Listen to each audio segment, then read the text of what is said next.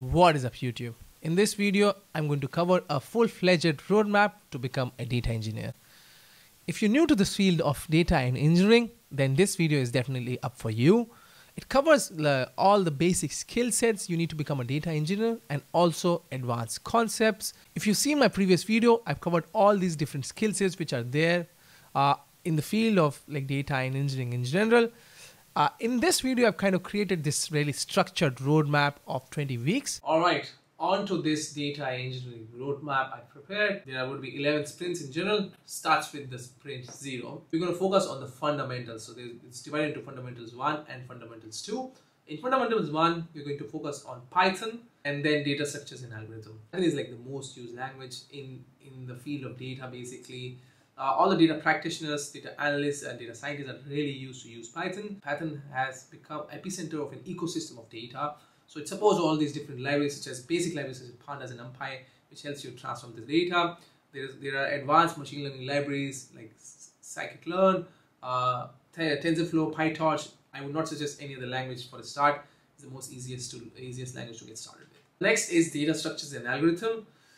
Even though I've heard a few questions around it. Why would a data engineer need to know data structures and algorithm? You don't even use it on a day-to-day basis. But the main concept around knowing data structure and algorithm is, for being a data engineer first, you need to be an engineer.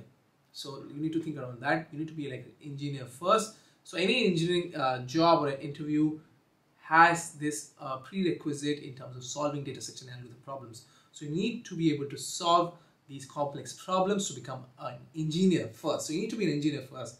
Hence, data engineering in general consists of data structures and algorithm. So I'm also going to cover that in the fundamental ones video, which is upcoming next. But it will cover the basics of the steps you need to kind of prepare data structure and algorithm for you to be able to clear these complex problems for interviews. I will cover a day basic strategy on how you should approach this. We will basically reference lead code.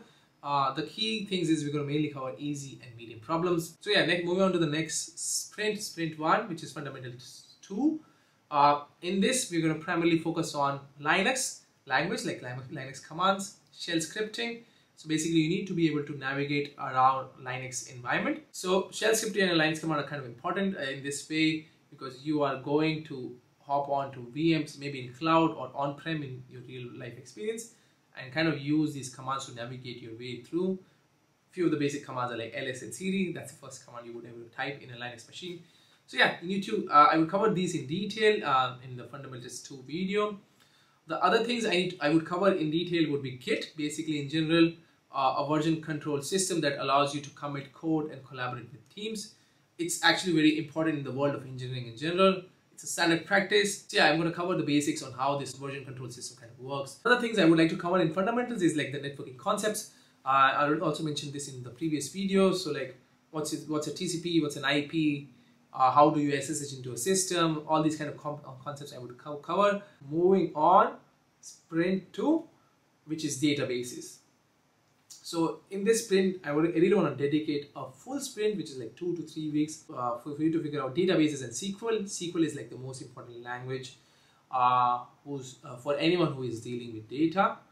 So as you are interacting with a lot of these databases, eventually data warehouses, you need to really focus on your database fundamentals. You really need to understand how a database kind of works, how you kind of navigate your way through data, how data is stored into databases, how it's replicated, how you query different kinds of data, how you model the data, how you provide a schema of data. I think this is very important because you would be creating a lot of tables, a lot of schemas.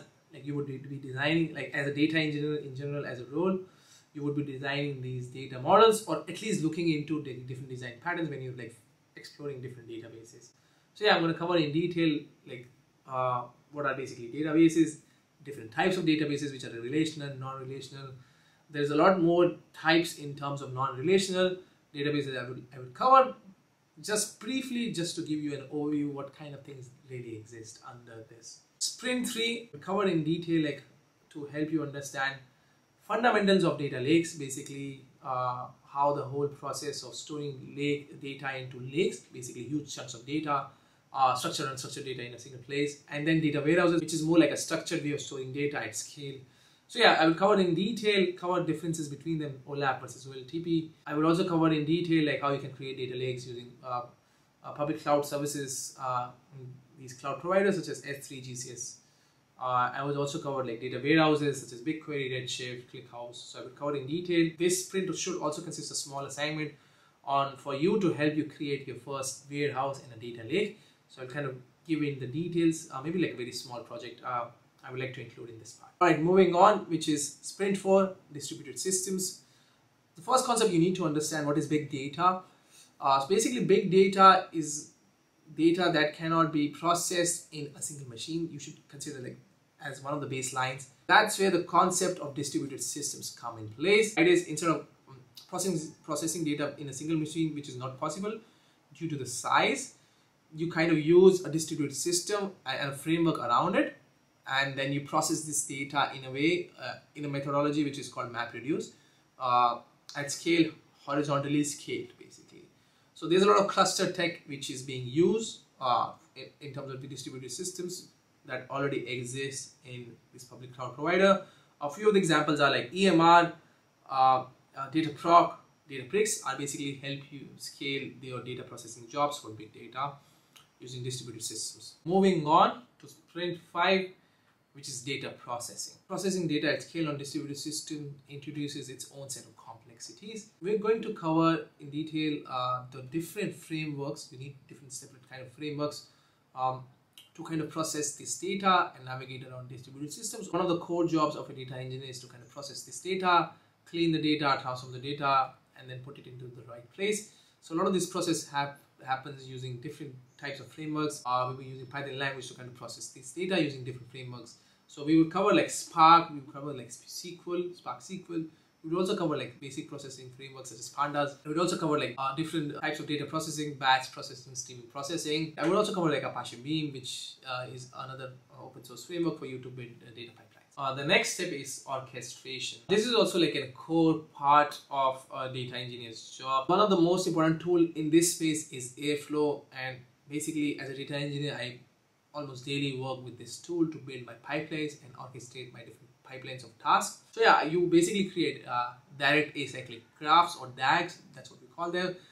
So you connect all these different tasks in terms of what is going to be executed parallelly, in a series. So you kind of build this graph of execution tasks, which basically lay out different steps of your pipeline. I would be showing you how you can run Airflow locally. Also, how you can deploy it on a virtual machine. So yeah, I will also cover a few other tools such as Luigi, NeFi, Jenkins, which are basically counterparts of Airflow. Moving on, which is the sprint 7, is backend frameworks. Moving on to the sprint 7, which is backend frameworks. So basically, sometimes you need to serve your models or some functionalities in place. So that's where you kind of need backend frameworks to kind of serve them as APIs. So that is what I'm going to cover in this sprint.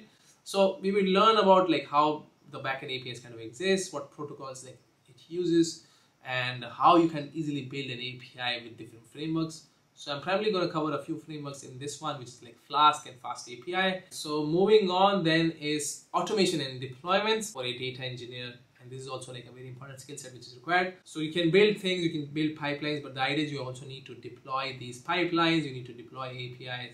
So that's where this step kind of comes in. You automate everything and kind of deploy. So one of the first things we would cover containerization, which is with Docker. I will also cover like infrastructure as code, how you can deploy your infrastructure using code, using Terraform. I will also create a small project using Terraform, Ansible to provide an automation and deployment sample project for you to explore. So I will cover this step in more like a hands-on way. I will cover concepts plus a hands-on small project in this step. All right, moving on, the next is front-end and dashboarding. So yeah, this step also overlays with the role of visualization engineer who like creates dashboards, or data analysts who create dashboards. So yeah, it kind of overlaps with that, but I think skills around front-end and dashboarding are actually good to have. At least you should know some basics of it, because in case if you want to showcase your data, showcase the result in the right format to the stakeholders or even to the tech stakeholders, I think it's using a dashboard or maybe a small front-end application is kind of a good way to showcase what you've built. So yeah, I would like to cover that in detail on how like different tools can be used to achieve that. One of the good dashboarding tools are like Tableau and PowerBI, which are like paid tools but are really widely used amongst different business organizations. You can also use other open source frameworks to showcase your data and output. You can use frameworks such as Streamlit, Dash, and Plotly. These are like open source frameworks where you like write code in Python. You can build these apps in Python to build this like small front end or small proof of concept. The last sprint, which is machine learning. In general, one of the key thumb rules is that you would be working with a lot of these data scientists and machine learning engineers. Learning small concepts, few concepts around machine learning is actually a good to have. You will be working with your fellow data practitioners who are actively using these tools. So I think it's good to know that these tools exist. But yeah, an overview is kind of good enough. Maybe nothing more than that for now. So yeah, this is it. We have covered 11 sprints starting from 0 to 10. Maybe I would add a few more sprints later on once I'm building these videos one by one. So you can expect at least these 11 videos from me. That may or may not be broken down to further videos. So we will go as we figure out things. This series is so far looking really good to me. For now, we have all these different steps and upcoming videos. I'm going to be starting with the first video, which is Fundamentals 1, probably next week or the week after. So yeah, stay tuned for that. Apart from that, I think that's about it in terms of this video. If you really gained value out of this, definitely hit the like button and subscribe to my YouTube channel. It really helps me promote my channel to people like you.